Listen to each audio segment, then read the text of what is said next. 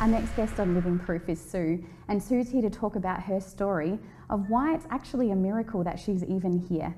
Sue, thank you so much for joining us today. Thank you for having me. Now, your story of how you were actually born is quite amazing. Can you tell us a little bit about your mum and why it's a miracle that you're actually here? My mother was pregnant at 40 and she, with her third set of twins it seemed, and her obstetrician in West Australia recommended that it was going to be a very bad choice to go ahead with twin birth and a twin pregnancy, which he felt could even kill her, could damage her mentally and physically more, and let alone she'd had, out of 2 sets of twins before, she'd had 3 deaf, and he felt this would be twins and both deaf again. So Wow. yeah, he felt it was too much to handle. You were the third lot of twins that she'd That's been right. pregnant with. Wow, what an incredible woman to carry all of those babies. That's right. So what happened that you're actually here? So did she go through the abortion? Yes, yes. Well, amazingly enough, so she had the abortion, she prayed about it. She was seeing a Christian obstetrician, Dr. Love, I know his name, and she felt that she put it in God's hands with the doctor's advice, who was a Christian, and praying about it, she felt she would just go ahead and see what happened. Well, as it happened, he definitely took fetal parts, he said, and sent her a bill for half the price. She ended up finding out she was still pregnant afterwards, so in spite of all of that. So she sent the full price back to him and said this was God. My goodness. So your sibling was unfortunately terminated and you managed to survive. What an incredible gift. Wow. So I bet your mum called you her miracle child. Frequently, yeah. In public places, Yeah. introducing and sharing her testimony, which was God's overrule Yeah. of a hard situation. Wow, my goodness me. And as a child with your label now as the miracle child, I imagine that you would have had a lot of pressure growing up to have that label. No, I didn't publicise it, but she did. So, but yeah, there were lots of other pressures too, and because she would have had, well, it was undiagnosed, but post-abortion syndrome, because I was 7 years younger than the last lot of twins. Oh, wow. So it was more a lonely sort of trek, and so she was not able to face me a lot, so she would have me out of sight, out of mind. Yeah, I imagine that would have been very hard. So Sue, you were telling me before that when you were 12, you actually met Dr. Love. Yes, we went for a trip back to West Australia, and he was very good to her. He had delivered her second set of twins, and so she wanted to see him and show him me. So he said, "So you're the young lady I nearly cut up." So, so from that point, from loving Dr. Love, I actually wanted to run away from him, and I felt the reign of terror. So as you got older, I imagine that there was a lot of emotions and big feelings that you had to deal with on your own. So you said before that you felt quite alone.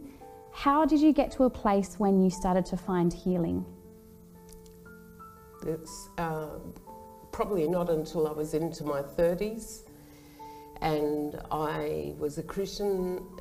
I'd been saved probably about 15 years, and actually it came up at here in Adelaide, the showgrounds, there was a big gathering, charismatic convention that was on, and was right at the time they were introducing the abortion bill. At the charismatic convention, they were wanting to pray into the abortion bill that was being introduced. They invited anyone that had survived abortion up onto the stage. Was there many of you that went up on the stage? There were about, I would guess, looking back all those years, about 30 people I would. Goodness. And I couldn't get to this representation of the bill that had been copied. I couldn't, and so I waited till a piece of it was handed to me. Wow. So, I mean, I couldn't get near it. So there were so many people there. Yeah. So, and then again, those emotions arose in me at that time. Yeah. Of pain and anguish. Yeah. So when anyone wanted to be my friend, I would start pushing them away, I would start ambushing it, I would sabotage the relationships very early on. I had a lot of healing for that, and it was straight after that I had that confidence. The confidence came that I could actually go develop friendships and that afterwards. Yeah. So you mentioned healing. So what does your healing, I'm imagining it's a lifelong journey of healing, but when you're talking about a specific incident, is that through your relationship with God and through that pastor? Yeah. Well, there are a few pastors, few people that contributed at different times over a few years. So he hears the cry of your heart and he responds, and it's just the right time every time. Certainly does. So there would be lots of people out there watching Living Proof at the moment that would be journeying through themselves a level of grief and fear and loss and well, really fear is such an overwhelming emotion. What advice do you have to those people? I know you're still walking through your healing journey, as we are, all of us, but what advice would you give to someone who's at the beginning of their walk to find healing? I really have a passion for people. I see fear in people. I just see it. I see fear, and it breaks my heart. For me, it was making a decision that I was so angry when I realised that fear controlled me, and I decided I was never going to be controlled by it. Yes, you can't stop feeling a measure of fear, but when it controls your whole life, I resented it, and it controlled my relationships, it controlled my work, it controlled what I did, what I didn't do, and it had me boxed in. And I was determined that that wasn't going to be the case, because I wanted to be a woman of faith, a woman of God, and with God, as God's love, there's no fear. And I wanted to walk in love, and I wanted to walk in confidence, I wanted to walk in freedom, and to have peace in my heart. And so firstly, that was a determination when I was about 22. It was a vow, a personal vow. And then secondly, God unfolded healing and ministry through pastors and where the presence of God was. Sometimes it would be an intimate, private thing with just the outpouring of the Holy Spirit. Other times it was a personal ministry, one-on-one with various pastors, lady pastors. And the other thing was regular Bible readings, just reading through the Bible. And the Bible brings the peace of God, the understanding of our current world, the understanding of all ages and all situations and pain and trauma and everything. And it gives us the understanding of God's love in it and God's healing in it, God's ministry, and just the love of Jesus. Yeah. How beautiful. So to go on, I would just say over the years since then, it's always, for some reason, I'm just drawn to people who have struggled with fear. Yeah.